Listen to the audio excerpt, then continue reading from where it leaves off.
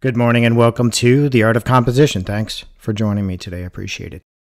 I thought I would look at another Jim Serrett painting. I'm going to look at some of his work this week. I came across Jim's work by doing a search on the Harmonic Armature.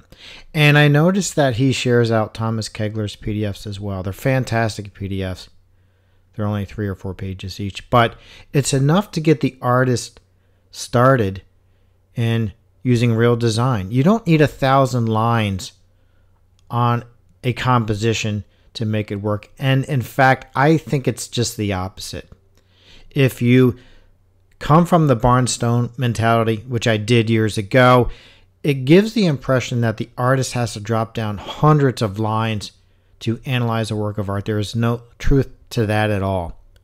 So what I want to demonstrate today is that you only need a few lines off the main armature to plot divisions, to create a work of art. A design can be rather simple or it can be more complex. It's up to the artist how they want to design their work. And keeping it simple at times is very effective. So let me show you what Jim is doing in this composition, and I'll drop down the harmonic armature. I really do love Jim's work. It's fantastic. And when I drop down just the 2 main diagonal lines, right away you can see he's following the diagonal lines in the clouds. He's already locking in this diagonal here as well as this diagonal line here. And one thing that I've learned by analyzing work using the Barnstone methods and the harmonic armature, when you analyze using dynamic symmetry, you have to break it down to a point where there's so many lines on the study, it doesn't make any sense anymore. With the harmonic armature, if you're on the right track, you'll see things lock into place very quickly. And once you find a few lines that fall into place, it's much easier to continue on with your study and find more divisions. And in my new user's guide, I don't recommend that artists use dynamic symmetry to analyze art because it's just not an accurate way to study this information.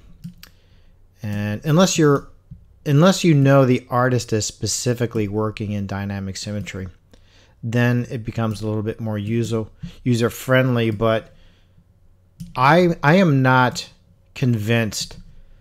It's interesting because Myron made it seem like all artists are using dynamic symmetry, and they don't. And the more I analyze work using the harmonic armature, I'm not convinced of that at all. You can't just match up dominant diagonal lines and make it work. Very rarely does that even work. And I found it so frustrating. I talk about it a lot now because the more analyzations that I do, the more I'm realizing that that was just the wrong road to go down. But hopefully my frustrations and my failures will help those that are coming to my website not make the same mistakes that I did. All right, so I had mentioned that you only need a few lines to create an effective composition, and this is going to be a very short video today. You have a horizontal line right here where this series of diagonal lines intersects, and it gives you this horizontal line right there, and I'll bring it to about right there. If I drop a vertical at this 2/3 division, I believe it's right here, and drive the vertical down, I can find another horizontal division right here where that vertical meets that diagonal line, and it's right there. And then when I bring that over here where it intersects with this diagonal line, I now have a horizontal. So I've locked in this area right here with just a few lines, and then here's the other horizontal that locks that in. Only a few lines.